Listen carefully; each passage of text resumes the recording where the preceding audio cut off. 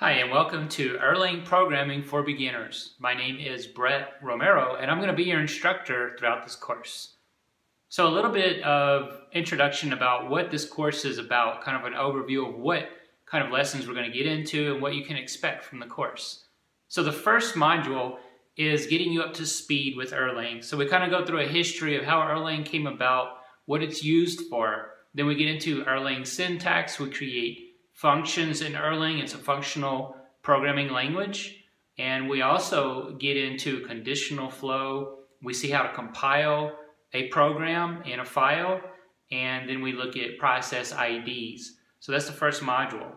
Then in the second module, we get into list. It's all about list.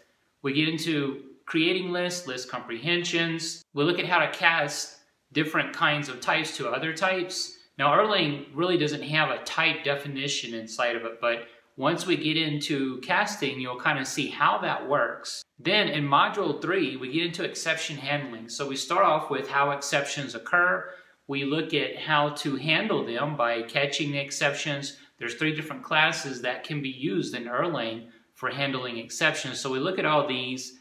We go through Erlang's try, catch, and then finally its end. So everything in Erlang terminates with the period. So we see how to end our try-catch, terminate with a period, and then what we can do if it's successful, how do we handle whenever it's not successful, we go into our catch. We'll see how to pass parameters in with our exception handling. And finally, we wrap up with records, Erlang records.